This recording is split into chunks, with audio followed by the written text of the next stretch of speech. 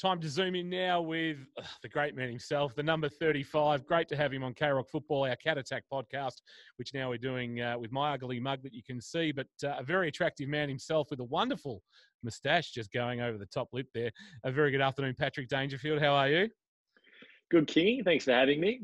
Really appreciate your time. I'm not going to ask you boring, generic questions about what have you been doing in lockdown and how have you been keeping fit. I actually want to start with when you got given the little contract to sign to say that you'd be president of the AFL Players Association, did you read the fine print that says may have to lead association through global pandemic?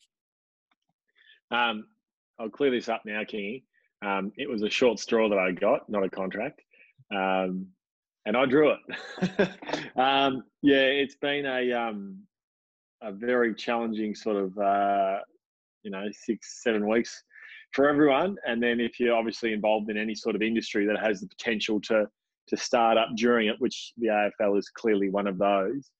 Anyone in that position is in for a bit of a challenging time. And with the stake the players have in the game where, as representatives of that, we have our challenges ahead of us as well. So I think we've worked through those reasonably well so far, and the AFL have been great. And still a few hurdles to get through with obviously returning to play, but there's a bit at hand still. Yep. You and Paul Marsh essentially are the face and the voice of the PA and have been through all of this. How hard is it for you to switch off at night and be able to put your head on the pillow and get a decent night's sleep? Or is that hard to make that sort of switch and just flick it to be able to, I suppose, not have a thousand scenarios rolling through your head?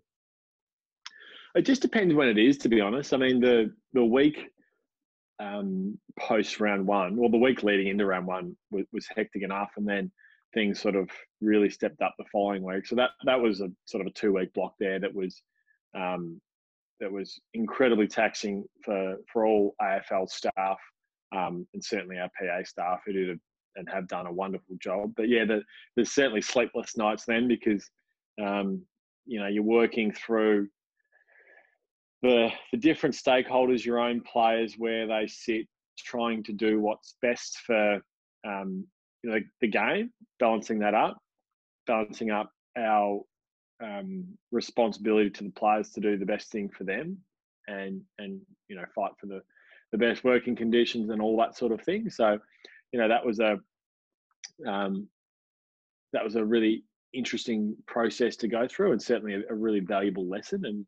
And now we're going through it again with return to play, how that looks. If it's a hub model, how does that potentially look? So there's a few sleepless nights here and there, but I've certainly got the work that our PA staff has done. I'm just got to commend our exec team and everyone that's been involved with, working with Gil and the rest of his team in, finding ways through it all and working through that sort of discussion process around player payments now into obviously return to play, how that looks and could potentially look.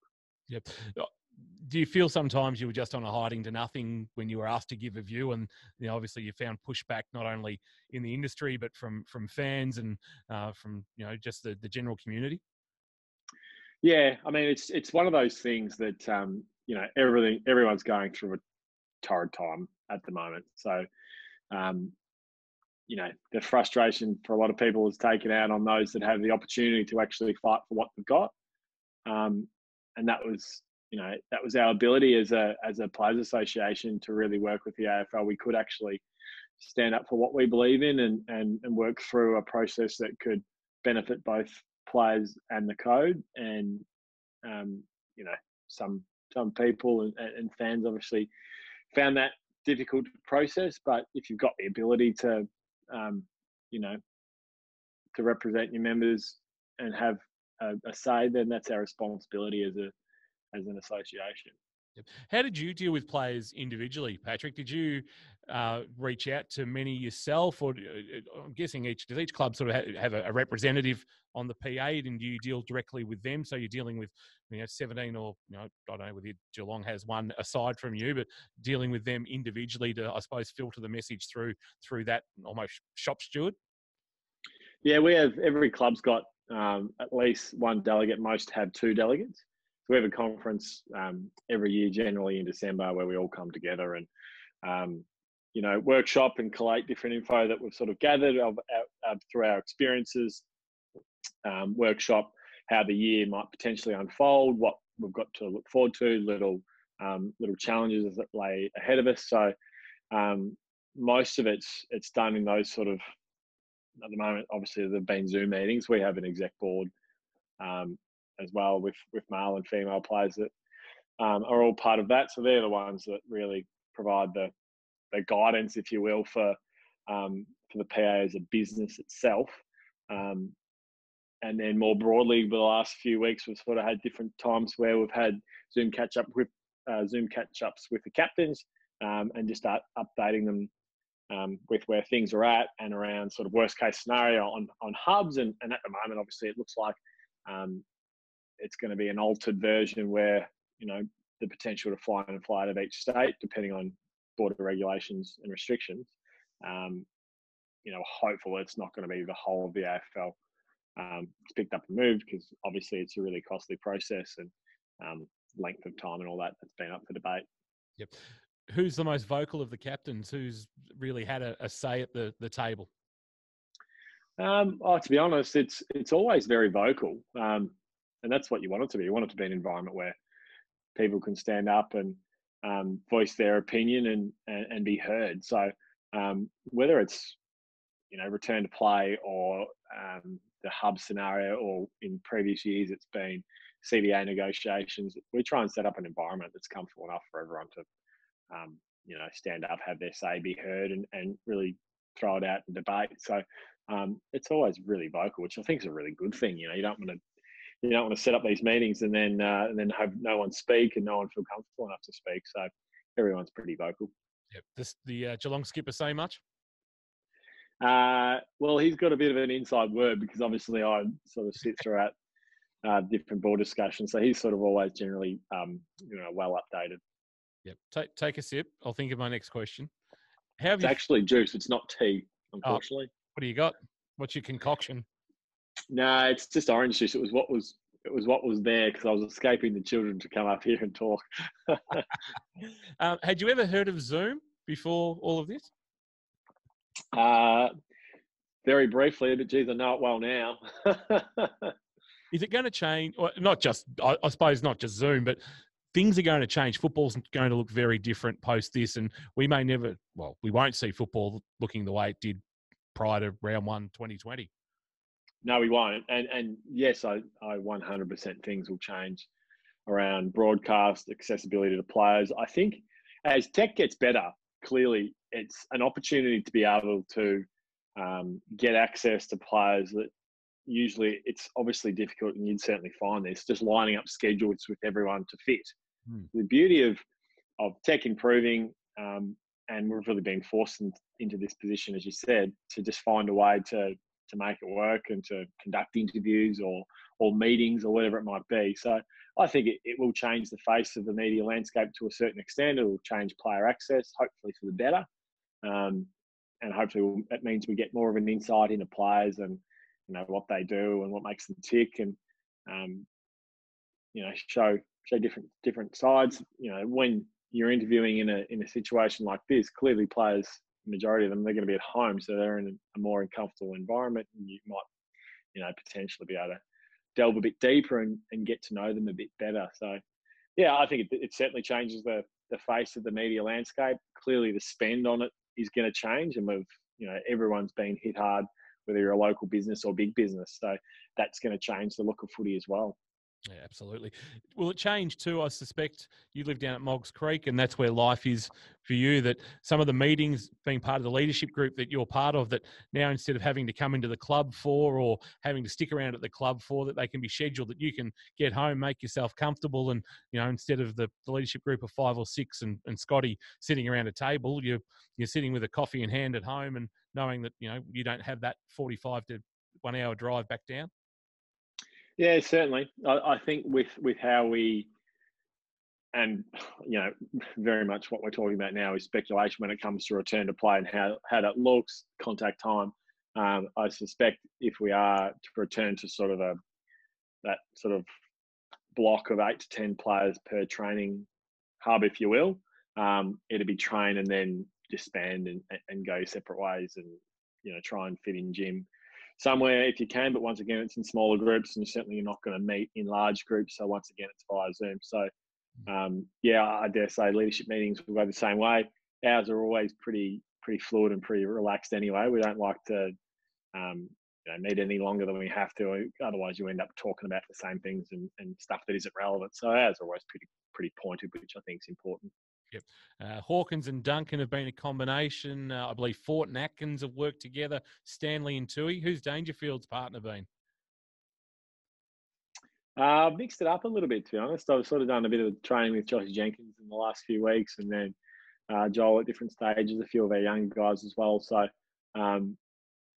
it's sort of who I can sort of convince to travel down the road and train at local ovals around the Surf Coast versus having to drive in and, train at St Mary's or Queen's Park. Have you got a favourite down on the coast that you like going to? I do, but I have to sort of keep those locations undisclosed, King. Surely you get down to Anglesey and try and avoid the poo. No comment, mate. Did you see that they've been wheeling out the Between Two Cats interviews again on the Geelong website? Yeah, I have, and geez, you do some stupid things at times, don't you? Well, I certainly do. Your best line did come out with the Joel Selwood one, and I don't think anything will top about him lacking a tan because he's been living in your shadow for 18 months. Oh, what was I thinking? Who put me up to that? It might have been Scoot, I reckon. And I think that interview actually... Generally happy to take the piss out of his brother. that interview started with, I think, Scott Selwood as the name graphic, and then got changed to Joel very That's quickly. right, yes. Yeah. So, and the jacket that you wore was just divine. Yeah, it's actually it's not in my wardrobe. Don't know where we found that. Local oppo. Well, you gotta have some fun with it. I think that's you gotta have fun with what you do and how you've sort of engaged in different things throughout the media, whether it's club based or local or more national. I think we at different stages as players you sort of become a bit gun shy because you have different people from those in the media looking for stories, and you still have a bit of fun with it and enjoy it where you can. You've got obviously players with personality like yourself, and every player's got a personality, but some just don't feel like gee, if I put my head up, I'm going to get it stomped on by somebody because I'm having an opinion. Acker obviously was one that we've, got pillared for, being not even different, but just wanting to say something and provide a bit of colour. Somebody like yourself can do that and very comfortable in your own skin. How do you get players, though, that have got really good personality but maybe not comfortable to, I suppose, come out of their shell? Yeah, I think it's different for everyone. Some are interested in the media and, a potential path down that way, and some just aren't. Some just, it's just part of what they have to do as a league footballer, so they do the requirements and then that's it. I look at someone like sort of a Jordan Clark who is quite interested in the media, and he's very, very good. He's done a few little hosting gigs for the club so far when we've had family days, and I've had convos with him around. You've got so many people in the industry that clearly are media based and are willing to help out and help improve you and the skill set that it takes to either host or interview and those sorts of things. So it just depends whether you're interested in it or not. If you're not, you never force anyone into something they're not comfortable with doing. But I think the players that get drafted into the game now, they're pretty good at it because they've been exposed at a younger age than certainly I was when I was first coming through. So they're well versed in answering questions or not answering questions, and understand it's just part of the landscape. And I suspect that it'll continue to evolve as well. Yep. What's been your escape through all this? What's been the thing where you've been able to switch off and not think about football? got a couple of great running tracks out the back of the Otway. So just to be able to go out there, run through the hills and um, through a few of the gorges, it's just beautiful. So that's sort of the escape in the mornings, and train at a few different local ovals, and it's been a nice reprieve from sort of the the reality of what everyone's going through at the moment, which sucks for everyone, to be frank. But the better we do it, the quicker that we'll be out of it. So that sort of short term pain, long term game analogy is quite um, apt for the situation we're all in. You've have you got a musical preference? Do you whack the music on while you run, or are you just a clear thinking runner? How do you operate when you trot off? No, I'm a Bruce Springsteen sort of character, but I have a very weird and eclectic sort of sense of music. I listen to sort of movie scores at different movies I enjoy, so just real sort of random stuff. Go on, give us real random. Give us something that people would go, wouldn't have thought Patrick Dangerfield was into that. I like Beethoven. I'm happy to listen to Hans Zimmer. As I said, anything sort of like Beauty and the Beast is a musical. It's got some great tracks on it. So I find that if it's something I can sort of sing in my head to, then it sort of disappears 3 minutes, and that means I've run 3 minutes without thinking about how steep the incline is or the decline or whatever it might be. So yeah, that's why I use it. If you had to take a stab at a date that we're back, the earliest we've heard is Eddie Maguire's put forward coming back on Queen's Birthday Monday, and hopefully getting the big freeze up and running and raising some money for Fight MND. That might be a little bit unrealistic, but is June what you're expecting, that we'll be playing football at that stage? For probably a month now, I've sort of, my calculated guess had been around the start of July.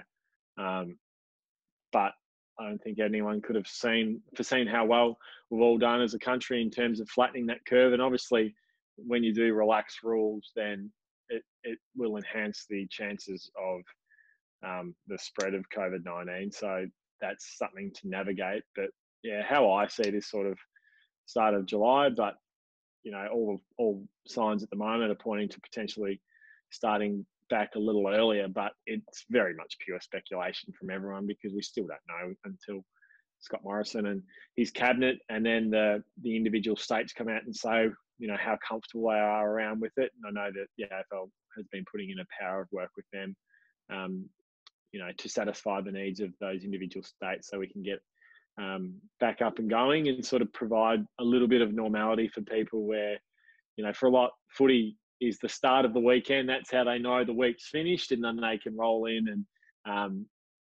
just follow their team for a couple of hours and be transported away from whatever life is throwing them at the time. Absolutely.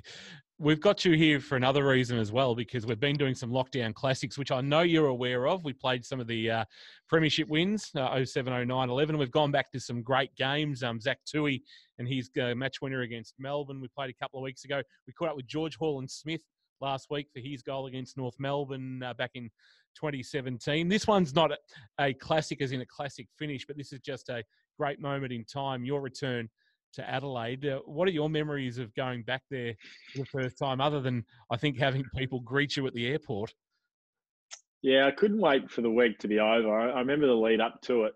Kevin Dickerson, our media manager, sort of came in and said, how do you want to play it? I said, well, let's just overexpose, and then no one will be interested, hopefully, post it. So rather than hide from interviews or what have you, it was the opposite. All right, if anyone wants to talk, let's talk. Happy to talk to them.